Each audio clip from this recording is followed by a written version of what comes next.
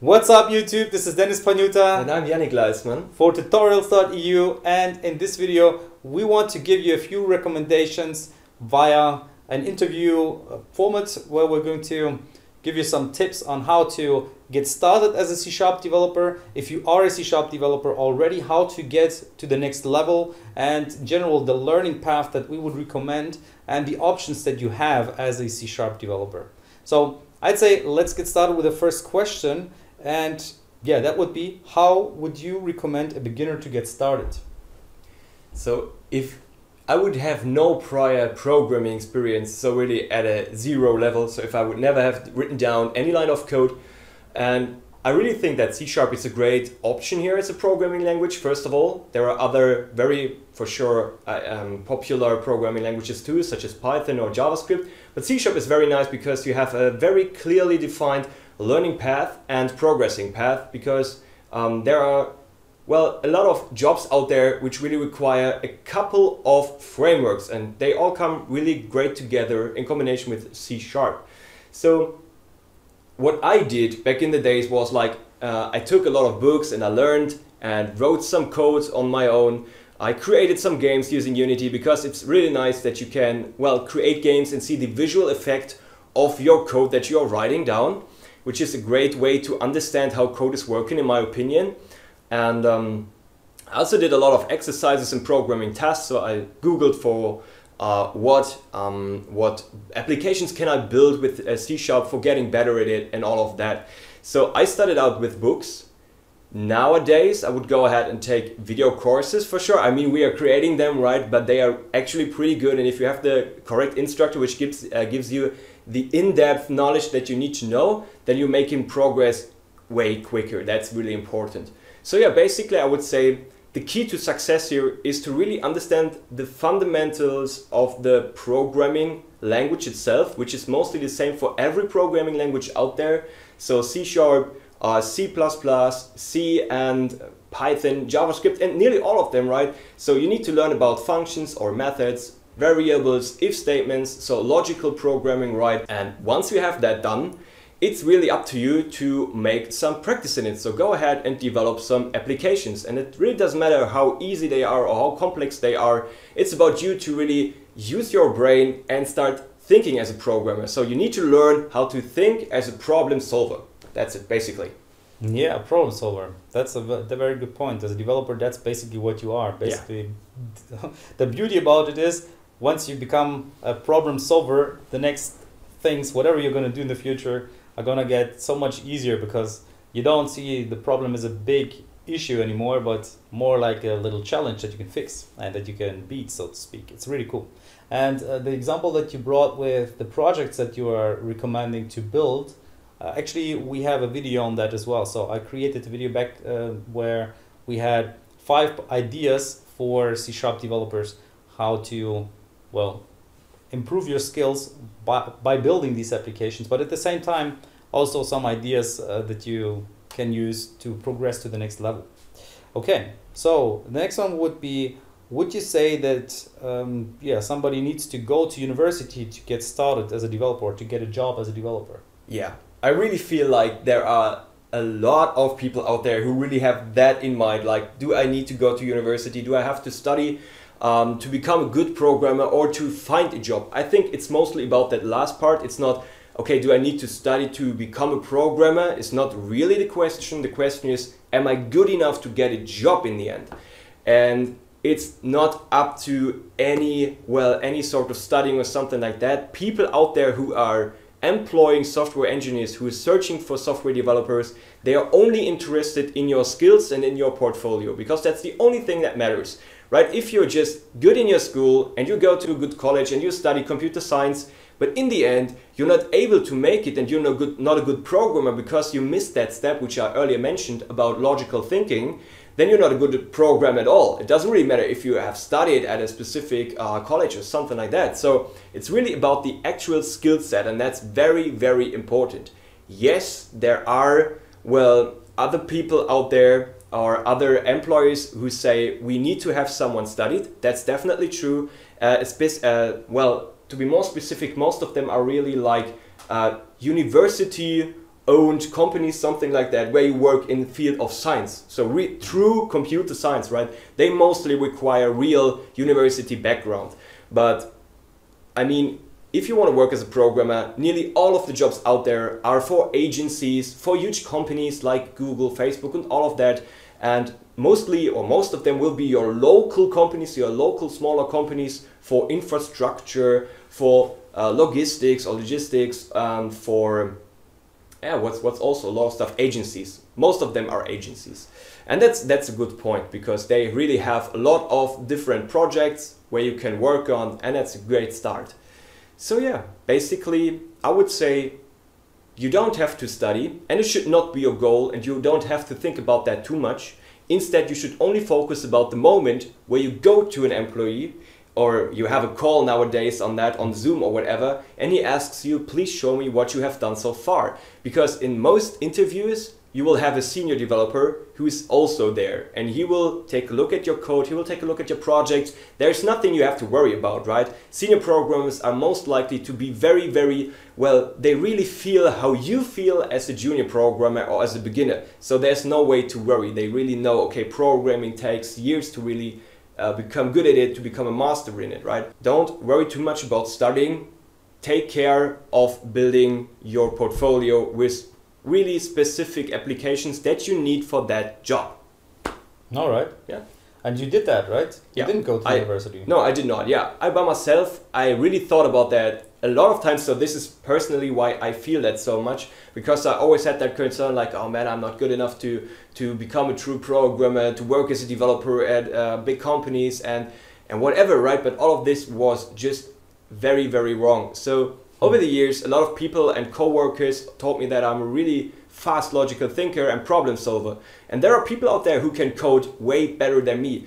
But for companies, I was incredibly useful because I was able to develop solutions very, very fast. And well, yeah, that was one of my biggest skill sets. And people just love that. And everyone has such a thing, right? Maybe your thing is you want to be the best of it.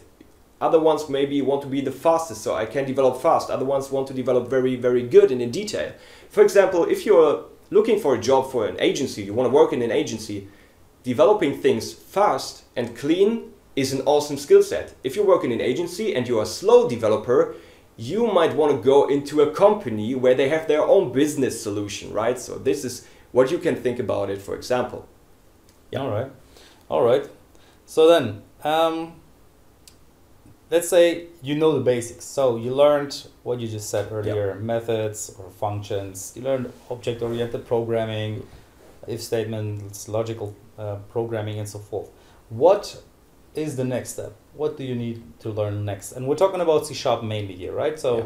this recommendation that you will give is probably going to be fitting for many other Yeah. fields as well, but we're focusing on the C# field here. You need to think about what you want to do afterwards. I think this is the main goal. Like for every goal in your life, you need to think about what you want to achieve. And if you're interested, for example, in web development, which is the very, very huge and common field, which I recommend for nearly every new programmer out there because there are so many jobs and you're most likely to get employed. Well, so after learning the basics, make sure that you have a goal, right? So do you want to become a game developer? Do you want to become a web developer, or would you mind creating web applications, right? Do you want to write or program machines? For example, this is also possible, mobile applications. So a lot of them are for sure possible, and there are tons of frameworks out there for mobile applications. You could use Maui, which is quite new. You could use Xamarin, and yeah, you could even go ahead and just build the backend part using C# and use something completely different for the front end part, such as Angular, for example. So my advice, if you know the basics of C# programming, don't spend too much time on learning the really in-depth details of that programming language, right? There is like threading and asynchronous programming and all of that, and you can really get lost in all of that as a programmer. But in your first scenario, it's not really required. For sure, it would be awesome if you would know how asynchronous programming is working. And yes, we also have videos on that for sure. And you should not skip that, so don't get me wrong. I'm just talking about priority. So your priority should be learn the C# basics, and if you have done that, specify yourself, so think about what you want to do, and then search the correct framework for that. So if you want to build mobile desktop applications, you want to use WPF or MAUI, for example. If you want to build mobile applications, you could use Xamarin, or you could, as I said, just build the backend part, maybe the REST API, which is lying on a web server, for example, in C#. But then you should also learn any kind of front-end framework, which you can use to build the actual application, which could be Android or Kotlin, right?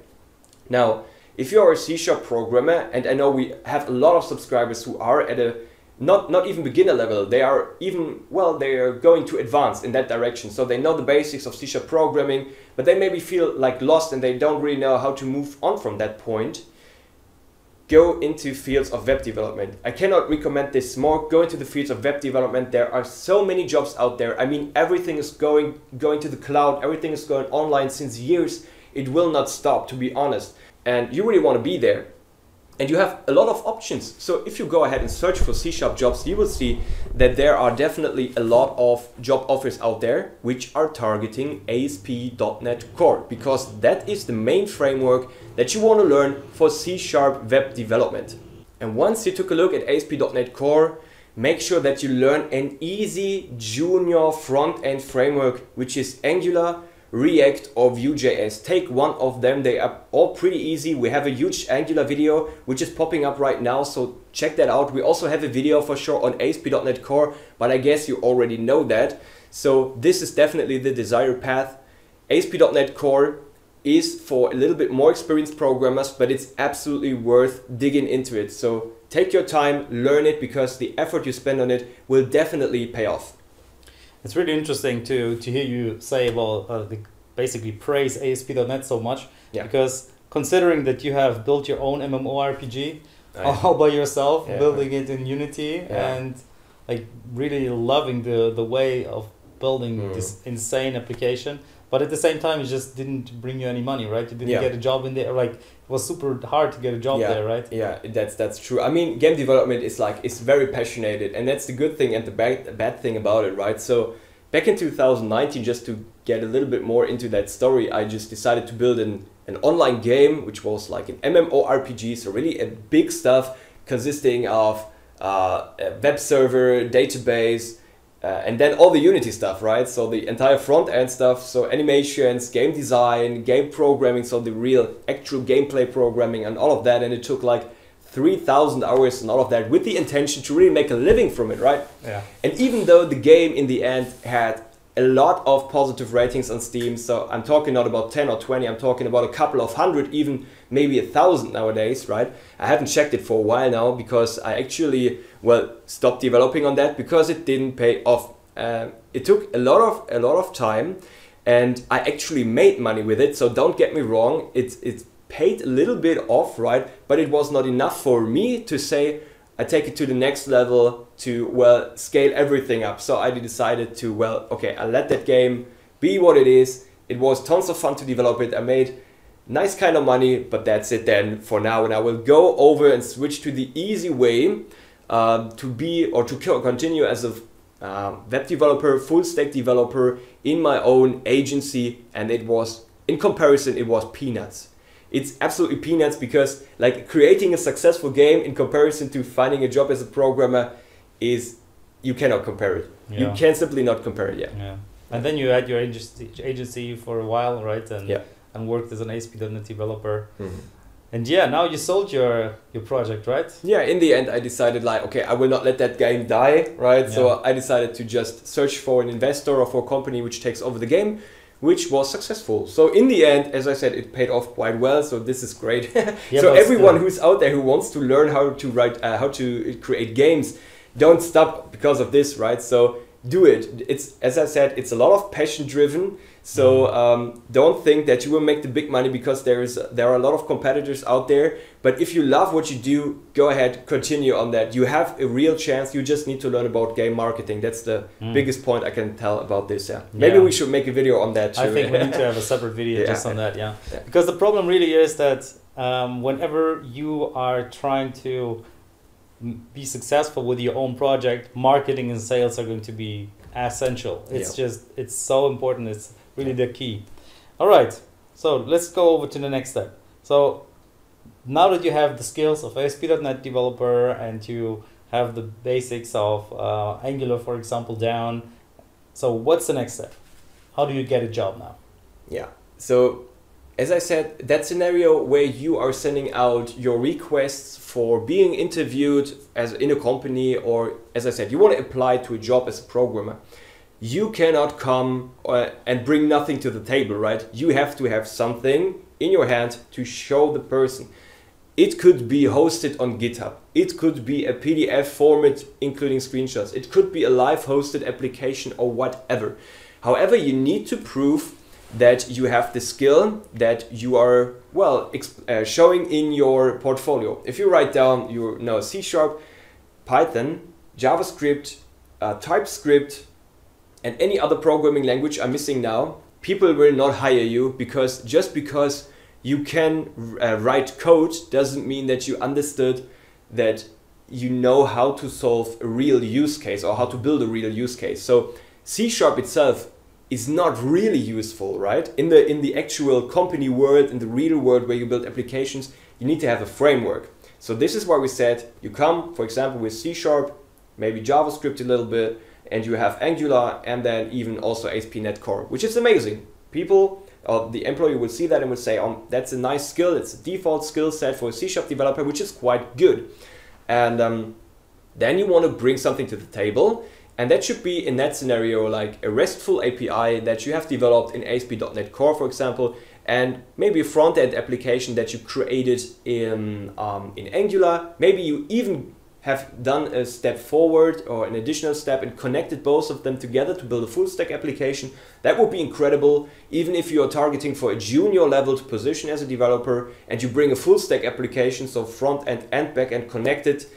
People love to see that, because like full stack development is even more specified for, or is targeting senior developers, right? So learning ASP gives you an incredible boost, as I said earlier.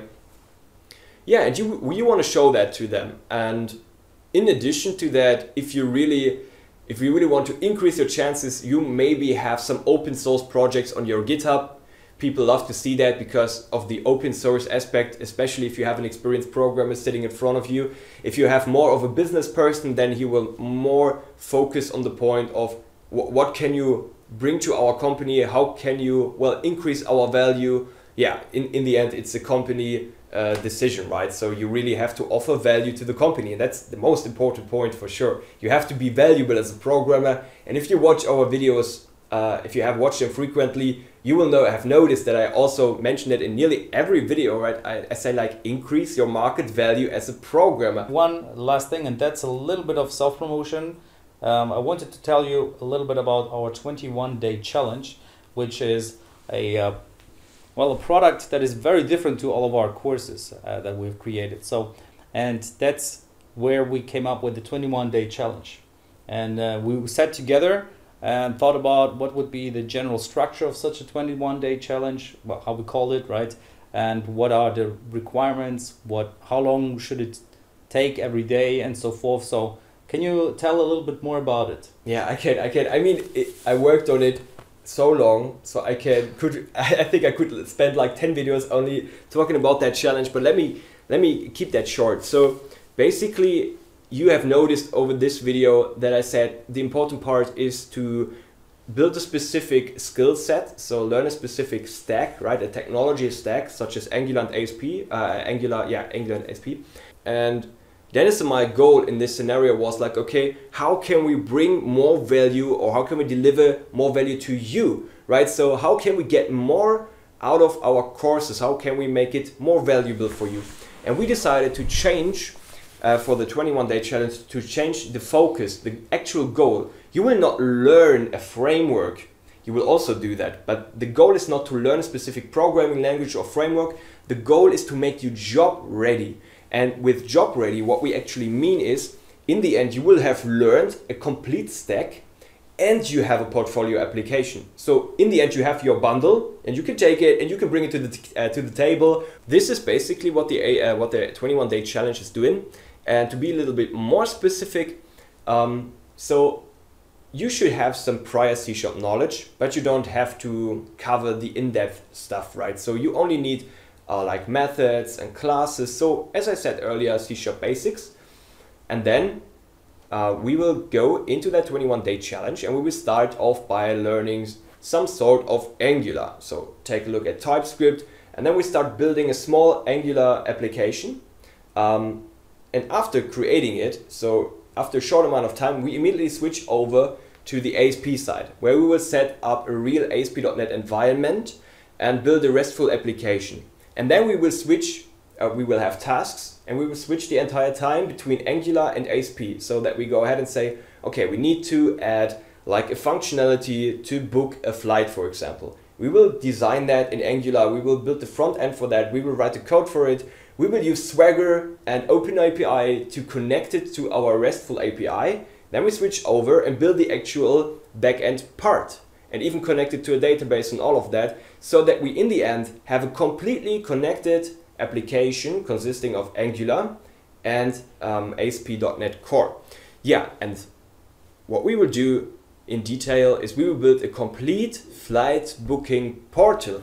And well, that's absolutely an amazing application. As I said, it took us months to develop this course, and our focus was to give you the details and the depth that you need to get a job, not less and not more. The focus, really, I cannot say this more, the focus is to get you in a job, and whatever course you're finding out there, I promise, today I promise, you will not find a course which is more valuable to you than this one if you are a C# programmer and you want to find a job, or you want to really get better in your job and increase your value. If you are already like a C# developer but you want to move to web development, for example, this is your way to go to get a job or to get paid more.